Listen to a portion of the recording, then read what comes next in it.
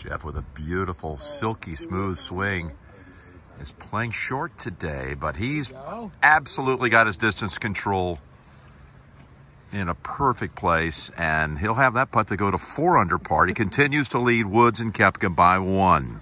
Let's go back to 10. So tonight on CBS begins with 60 minutes, but let's go out live to the 7th. Sean on the tee.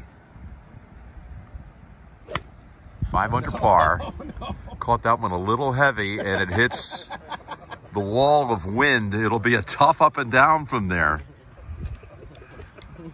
But with his exquisite short game skills, it shouldn't be a problem.